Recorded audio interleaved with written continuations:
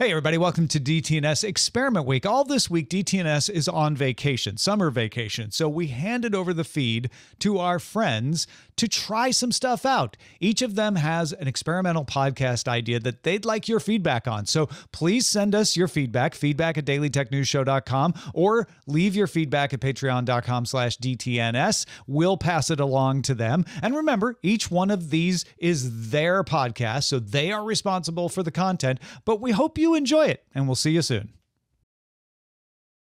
This week on IT SPARC Cast, Extreme gets intel from Intel. ESXi's AD/CVE means you better update PDQ, and the UK says okay to HPE buying Juniper.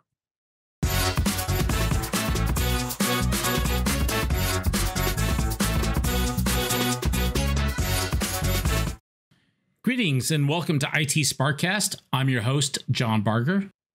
Hi, and I'm Lou Schmidt, aka the other guy, your co-host. We've been around this stuff for a while, so let's get to it. It's Thursday, August 8th. IT SPARC Cast is a digest of the IT news over the last week, with insights, opinions, and a little sarcasm from two experts, each with over 20 years of experience working in IT or for IT vendors. And now for the news bites.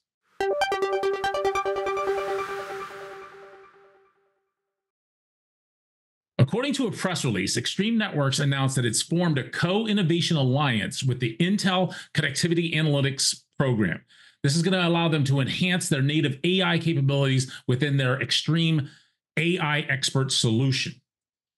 For full disclosure for everybody, both Lou and I used to work for Extreme Networks, so just putting that out there so there's no conflict of interest here. So the Extreme AI Expert is a generative AI tool that allows a user to find information quickly, technical information that might be buried in various different repositories that Extreme has. They've got a knowledge base. They've got a bunch of different areas you can go to find documentation or how-tos and things like that. Many vendors are doing this with Gen AI now, so that's par for the course. You type in a problem, the answer is returned. You don't need to know the exact keywords that are required like you would with a standard search. This partnership with Intel and this connectivity analytics program is providing additional content about clients and other devices that'll be on the network that'll help those Extreme users without having to search just the Extreme database. So I have a question about this. Is this the melding of Intel's internal documentation? Is this a documentation play? Or is this a projection of the vPro data that they collect off enterprise class laptops and servers?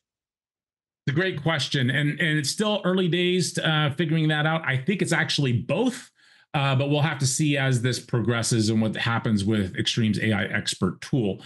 I will say that when I went to the Intel site for the Connectivity Analytics Program API, mouthful there, that there are other vendors already using this. Cisco's already using it in a similar way. So this is, again, just kind of par for the course, adding more data into an existing tool that's really going to help out those Extreme customers.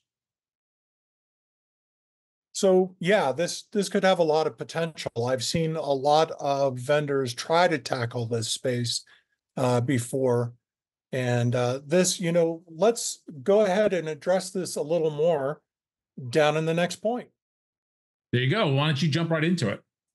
Absolutely. So this is a really interesting point, courtesy of our friends at InfoWorld. Your messy data is holding enterprises back from AI. Now, obviously, we're going to talk a lot about AI on this podcast, not because we love AI, but because it is the Godzilla in our Tokyo, right? It's coming through and it's getting everything. And there's a lot of hype around it. So we all see the potential of it, but we're seeing a lot of rocks in the paths. And according to these folks, basically, they're saying that your messy data, the data formatting, where you have it, how to identify it, and what is the cleanliness of that data is yet another load being dumped on your poor CIO to try to make this stuff work. Now, my comment on this would be, many of us have looked at the coming AI revolution as our opportunity to take this disordered data and apply some order to it. Maybe that's not going to be the way it goes. John, what do you think?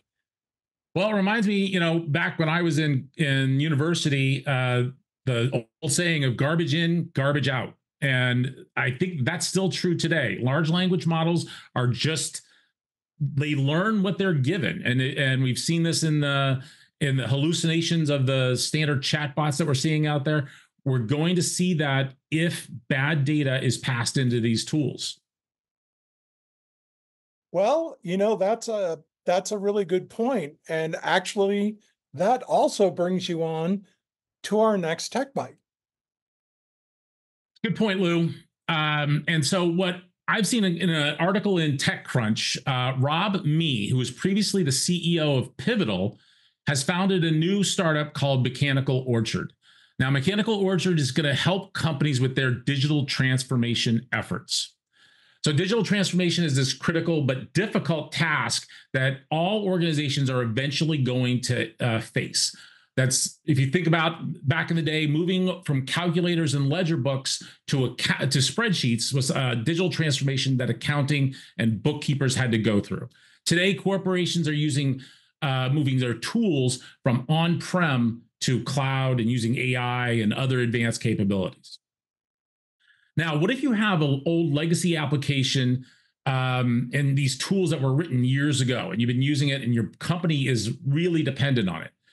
Digital transformation can be a daunting task and even prohibitive, from taking things down, understanding how the code is written, if it was written long enough ago that some of the people still aren't there. And that's where Mechanical Orchard is going to come in.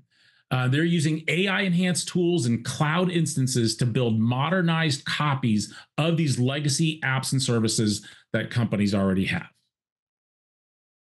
Wow, that's really interesting. A couple of thoughts right off the top of my head. One, I hope they've got some old COBOL guys stuffed in the back, because we ran into this in Y2K, and that code is really never gone away. The second thing that I wonder if these folks are going to do, many organizations have no idea where all their information is or where they're pulling it from. There's little pockets and silos of knowledge that are lost over time. It does make me wonder if it's possible for these folks to actually tell you how you're doing what you're doing.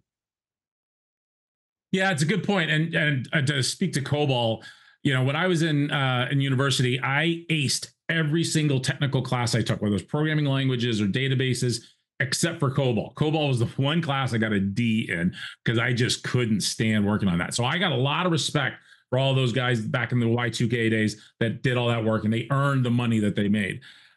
So in this case, what Mechanical Orchard is doing is it's a combination of AI and cloud instances and human consultation, where they're going to help you do a full transformation. It's not just turning it over to an AI, to an LLM, and saying, go make a new version of this app. It is involving experts, humans that know the source code and the type of code that's being used, the type of tools, the outcome that's expected, and so forth.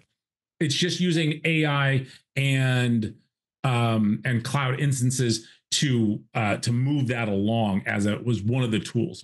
They're not the only company doing something like this, but it seems like they've hit on something.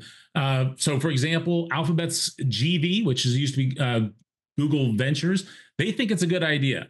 They're leading an unsolicited $50 million Series B round of funding. That's going to make the total round of funding for A and B to be $74 million. I think that means that they see some legs here. They think that this is really going to work out. That's not a small bet. One of the questions I would ask is Mechanical Orchard's model to provide a in-house professional services wing that will do this? Or are they going to build the tool that's going to enable HPE and Cisco and IBM to go out there and do this with enterprises? Good question. My take on it is they want to be the main source. They want to be providing the people and the resources, but it is possible that they could scale out by going with somebody like an IBM or somebody like that. But with that, let's move on to our main stories.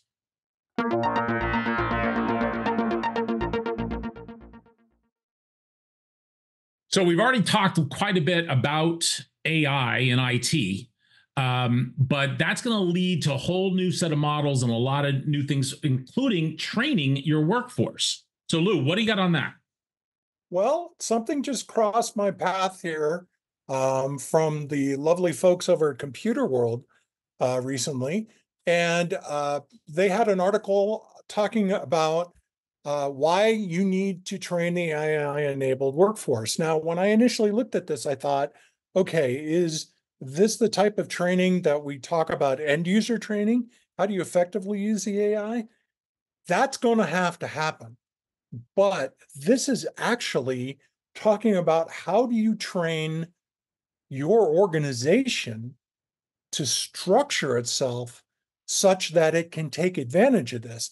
And you know, at the beginning of this year, 87% of the 200 companies surveyed by Bain & Company said they were already developing, piloting, or had deployed Gen AI in some capacity. Most of the early rollouts involve tools for software code development. We're seeing a lot of activity in there. Customer service, marketing and sales, and product differentiation. So that's really great. We've got these early adopters going out there. What you can take away from this is that we, IT professionals, we're all looking at it. It's sucking up a lot of resources, right, is the second thing. It's causing us to shift folks from other roles over to this function, or we've had to lay people off and hire new people, which is expensive because there's not a lot. It's like hiring a web expert at the beginning of the World Wide Web. It was really difficult to get these people. But the challenge is the stuff that the folks were doing that you either cross-trained or replaced did not go away. AI was supposed to remove that, but it hasn't. Not yet. We don't know enough yet. And we're not at the point where that AI can replace those folks. Yeah, so I was just thinking, you and I both have a significant background in training as well as IT. So like, and I see this as a shift, a monumental shift, as everybody's aware. That's not new information, but shifting in general is really difficult for any organization. So, and when you talk about something this substantive, something that's so massive that's going on right now is this kind of AI revolution. What's the recommendation? What do we do to move forward here? That's great. Well, they do have, one of the observations that was pointed out by this article was that even if you banned AI in your organization, which many organizations are certainly looking at, we've seen for example, some pushback about AI being included into vendor operating systems that could potentially compromise your proprietary data. The problem is users are doing it anyway, right? They're out there, they're doing this thing. Now the challenge is one Gartner senior director mentioned that they were recommending taking it slow, not upscaling workers in Gen AI until they had specific use cases. But because this individual sees workers using Gen AI behind the scenes, even at organizations that have banned it, you've got to take a different approach. John? Yeah, so I mean, this is the classic conundrum of any IT organization of shadow IT. If you're not providing a service that I want, I'm going to find it on my own. So banning anything is never going to work. You can't ban smartphones. You can't ban personal devices. You can't ban AI. It's just not going to work. So what do we do? Well, one of the things you can do is assemble a team, and this is what they're recommending. This is what the specific training at this stage is about, is how do you put a Gen AI, getting an AI team together? right? You're going to need a data scientist. And that's a really very heavy title, but really you're looking at input formatting and bounds checking. Is the data going in correctly? An AI software engineer that can build you models, customize models, check and make sure that the software is not accessing anything it shouldn't. That's going to be really important. A new C-suite chair will probably come out of this, which would be a chief AI officer. How do you set policy in something that the business model is driving, but the business decision makers don't truly understand? We've been through this before, which was the rise of the CSO and chief security officer, and adjunct to that, the chief privacy officer. AI security, this one is going to be fun, in my opinion, because what does that mean, right? Does it mean we're protecting an application? Okay, we've been doing that for years. We know how to protect applications. I think this is Lou's personal opinion based on what I've seen with other technologies, that we're going to see new types of attacks, mimetic attacks, where you're going in and you're trying to mess up the linkage of the information inside the model, which is very, very challenging to configure. If somebody trips you correctly mimetically, you got a problem. And there's going to be an awful lot of activity around that. Prompt engineering. How do you ask the right questions? Prior to this this recording session, John and I were talking about the difference between asking questions of a search engine and asking questions of a Gen AI, and how it reduced or eliminated the requirements for keywords. But sometimes if you really want to drill down, you've got to know how to ask the right question. And the last thing is legal. Yes, somebody's going to get sued over this. So we're already seeing that people are getting sued left and right with large language models today. That is true. And so organizations, before we can even get to the point of training organizations on what they need to do with their end user AI, we don't even have a structure inside these orgs. And a lot of orgs don't know they need it. That's what I think the thrust of this is. And I think it's a good idea. And folks, you should be thinking about this. Yeah, 100%. And I love the analogy you made of the rise of the chief security officer and and all those other C-suites. And that's really going to be what's required here. And then that person will have to take lead in the organization to make sure that they're using AI properly and efficiently, and not, again, allowing shadow IT to come over, because that data protection is going to go away if I'm just using ChatGPT for all my, sensitive corporate work without going through the proper channels. So I love that part of this topic. There is one point that I didn't bring up that I had pondered earlier, and this is going to play in majorly, and it wasn't listed out in this, but I think it would be a good addition. Most of us are subject to ISO certification. What is this going to do to your ISO certification? No, I don't know that anybody has really answered that question yet. So, that's a great point, and it's something I hadn't thought of either. And as somebody who's had to go through the rigors of ISO certs for various applications and tools that I was responsible for, that's going to get really, really interesting. And I think that that's an area that many companies are just not prepared for today. I think we're going to both be back talking about this one in the future. Sure. Absolutely. But you had an interesting point for the next one. Would you like to talk about some big movements going on? Yeah. So, I mean, we're all aware of Hewlett-Packard Enterprise's desire to acquire Juniper, and it's going through its regulatory processes. A little while ago, the European Union approved it, and now the UK's Compensation and Markets Authority Act has approved the acquisition. So this is one of the last steps. There's still a few more to go through, but they're getting there, and it looks more and more like it absolutely will happen. And there wasn't much doubt in it, but this was just one of those steps that had to get through. And we've seen recently the UK Compliance and Markets Authority, the CMA, put the hold on a few items, the acquisition from Microsoft recently of Activision and things like that, where they were putting it on the brakes, but then they got through it and everything's working out. So that's what's going on here.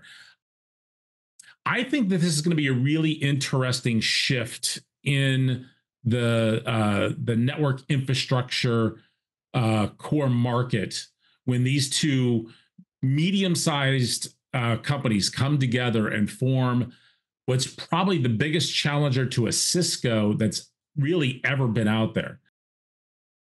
It used to be that we would refer to Cisco and everybody else as the other little guys.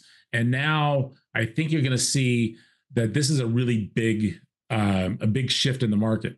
The question then comes out is, if you're an existing customer of HPE Enterprise / Aruba, or from Juniper Mist, how much concern do you have about the tools that you're using today, and are they going to be here in 2 years? That's an interesting point. I look at it so full disclosure, I have worked for Juniper, so I have more than a passing acquaintance with what they have and how they do it. And I have friends who did the Mist acquisition. The challenge that I see is the big overlap in this is the Aruba Mist overlap. Everything else, whether you're looking at servers, when you're looking at security, when you're looking at sort of the big iron stuff on the networking side, that's clearly there's no real conflict there. Juniper's going to have the bigger routers and higher scale in a lot.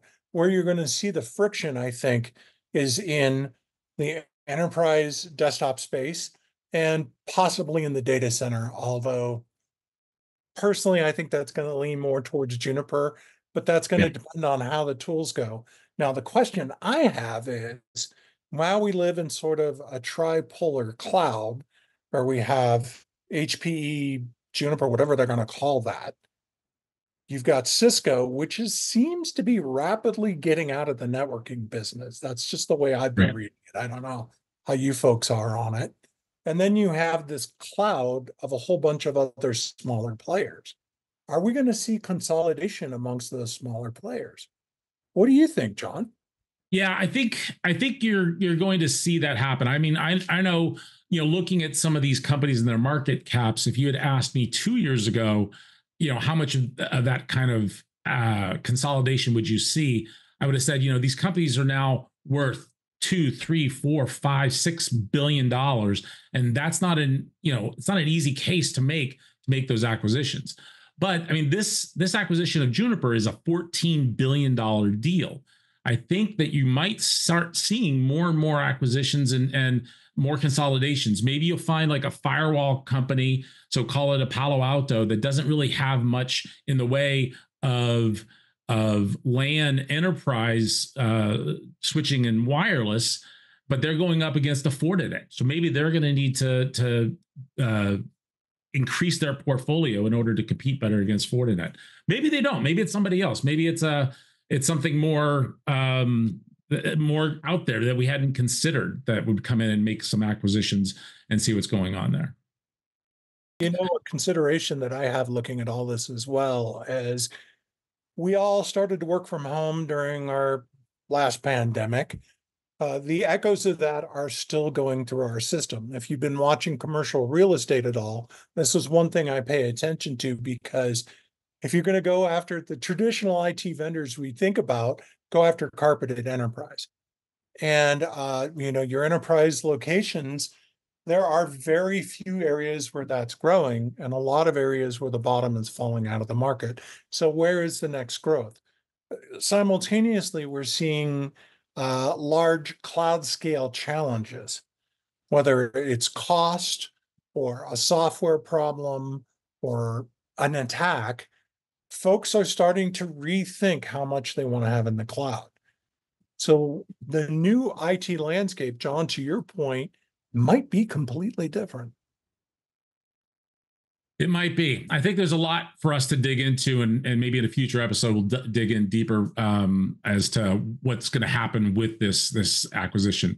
But I think it's time for us to move on to one of our regular segments, the CVE of the week. The common vulnerability and exploits. And we have a tasty one for you this week, because anything that says VMware on it, all of us are going to pay attention to. So let me walk you through what the announcement was on this earlier. This is a relatively new one.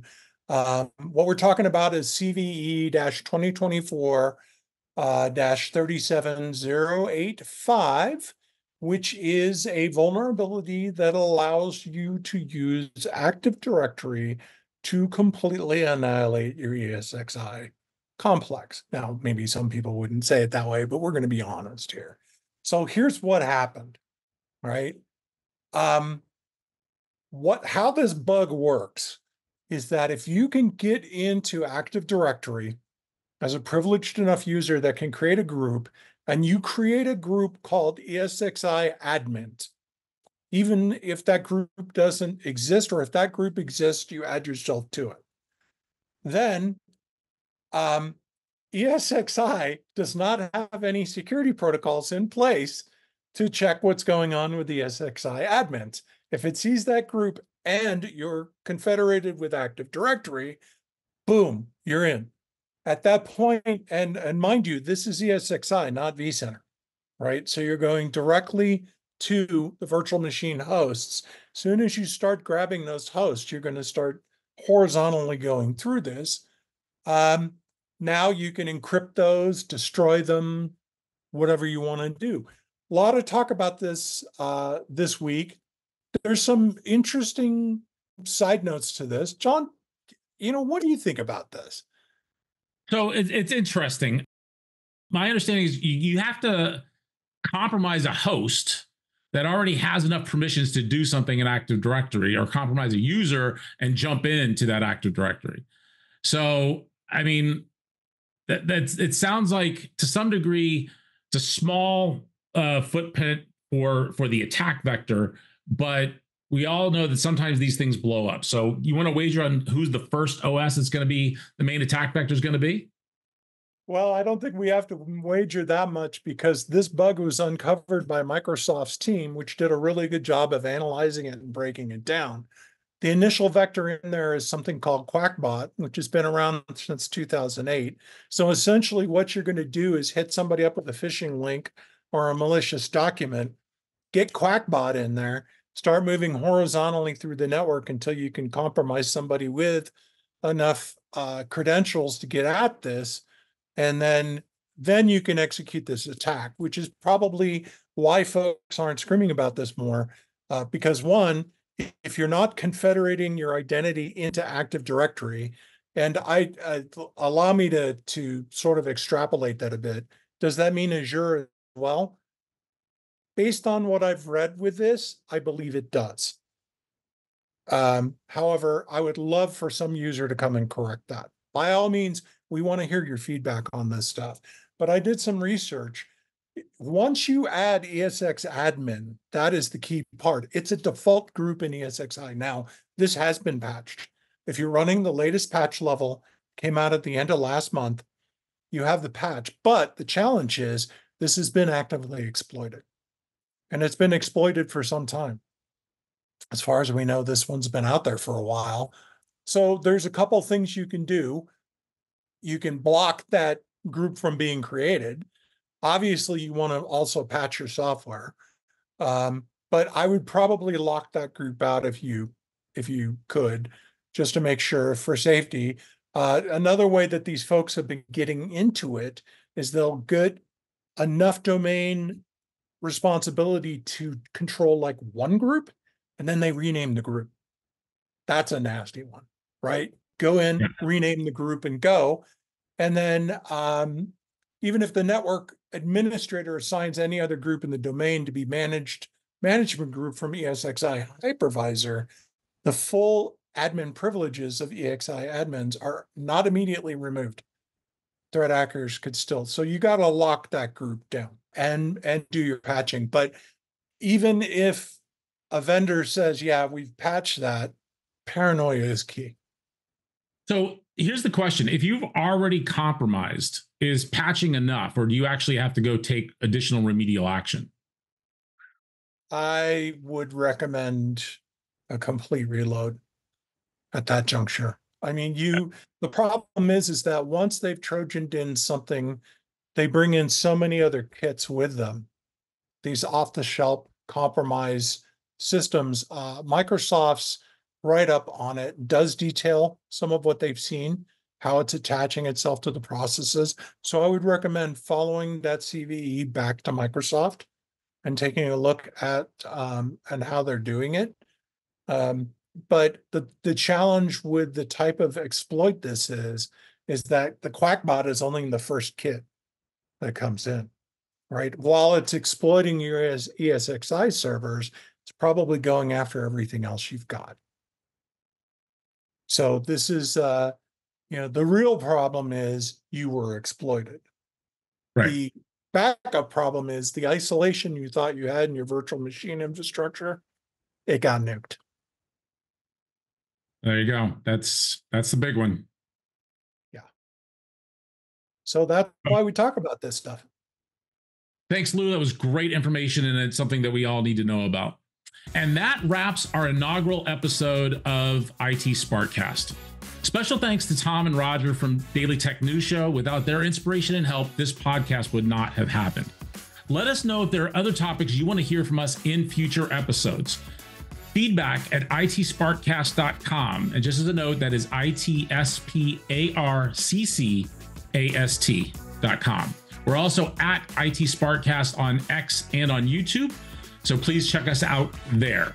Going forward, you can listen to us wherever you get your podcasts and watch us on YouTube. We'll see you next week. That's it for Experiment Week. Let us know what you think about what you've heard. Send us an email, feedback at dailytechnewsshow.com. We will be back with our normal DTNS schedule on Monday with Shannon Morse. Talk to you then.